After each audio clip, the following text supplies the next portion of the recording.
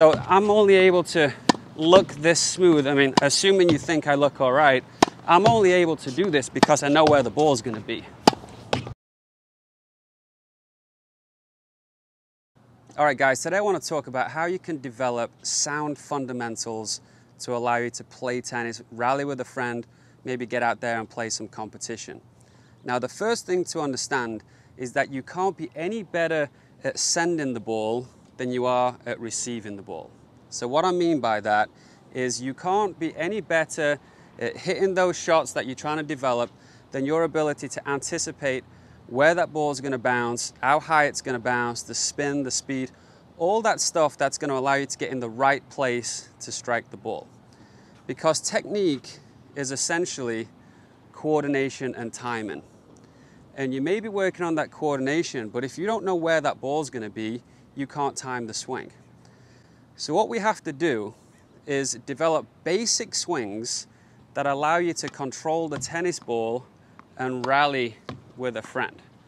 Now, what I suggest focusing on, if you're a beginner, you're looking for some technical advice, is to finish with the back of the racket next to your head. A small swing on the take back that allows me to time the tennis ball. Nothing too elaborate that's going to make timing difficult. And try and finish with the back of the racket next to the head. Same on the backhand side. Simple swing, back of the racket next to the head. All right, we got to be able to rally, because the better your timing gets, the more you can do with the swing, the more you can try and wind it up and use bigger muscles, accelerate the racket, start lagging. All that stuff is possible and easier once you know where that ball is going to be. Yesterday I was on court and these two guys arrived with a basket, and they're about 30 years old, kind of beginner to intermediates. One of them is feeding the other one balls while he's winding up and cracking it, and then they switch roles where the other guy's feeding, the other guy's hitting. Then they try and rally and no rallies happen. And they're not really getting better because that ball's not getting hit back and forth. They're trying to develop that awesome forehand while the mate throws them a ball, but really what they should be doing is developing simple, basic swings that allow them to control the ball into the court, move it around a little bit, add a little bit of power here and there, just be able to control the tennis ball in a way where it gets returned, and then they get to anticipate how that ball is going to bounce, where it's going to bounce. And then once they get comfortable with the sending and receiving working together, and the better the receiving skills become, the better the sending skills can become. And the more you can start to put on those YouTube videos of someone showing you how to create lag and actually do it and actually make you better. But the more you work on sending skills without being able to rally, the less you develop receiving skills, and then you've got this mismatch, and as we say in England, you're just pissing in the wind. So, you know, the game is about being able to track this ball.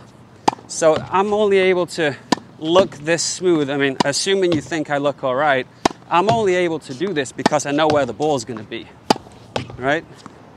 So I know where this ball's going to be, which allows me to be smooth and coordinated as I'm hitting it. When those people are like this, maybe you're one of them, and they're all, you know, they don't really know where that ball's going to be, so then the technique looks all out of whack. You know, you can't, I've never seen anyone with great technique that doesn't have great receiving skills. So you need to develop technique that allows you to play the game, you know, simple strokes that allow you to play the game to the best of your ability. Then you can develop anticipation, and then you can start to refine your technique. And these two things just go hand in hand, and one helps the other. Right?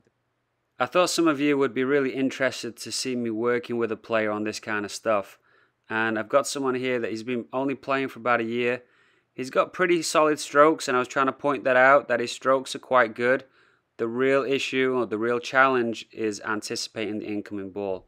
So we do a couple of exercises to try and get him to, first of all, see what kind of spin that I'm hitting, and then secondly, to see where the ball's going to land, if it's going to be short, in the middle of the court, or deep.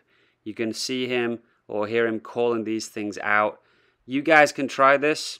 You obviously don't have to call them out loud, but try and pick up on what your opponent's hitting, recognize the spin, the speed, the depth of the ball, and it's really going to improve your game. On top of that, develop technique that works in these situations. Talk to you soon. Because your technique is really good right now.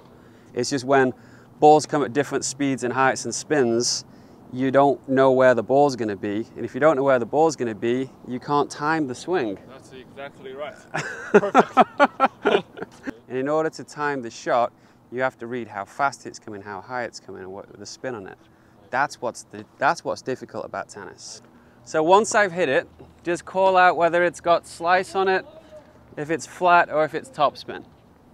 So if you call out topspin, what's going to happen? Ball jump high? Yeah, the ball's going to jump towards you. If you call out slice and you get it right, if it's low, it'll skid. If it's high, it's going to stop a little bit. Okay. So a high slice will stop. Oh, I see. Uh-huh. Okay. Let's call it out here. Slice. Top spin. Ah, shit. Slice. Flat. Good. Middle. Short. Good. Get back. Deep. Good. Middle. Oh, short.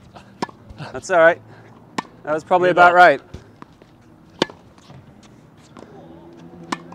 Middle. Good. So now you got to look at the spins as well as where it's going to land. Back spin. Good. So what's really important is you develop this skill, so you're always paying attention to how the person's hitting the ball or how they're shaping up to hit the ball. But then also, when you're working on your technique, you have to think about developing a stroke that works in all of this craziness. Yeah. Right? And the more people practice like the elaborate strokes, the less they work in this situation. So don't get carried away with trying to hit the Federer style forehand or whatever. Think about, I want to develop a really solid stroke so that when the ball lands short, deep, it's got spin, I can move over there and I can hit it clean. Yeah, that makes so much sense. Okay, good, good. Really. Thank you. If you're interested in working with me one-on-one, you can visit tpatennis.com. I've got a monthly video analysis program where you guys can send me unlimited videos.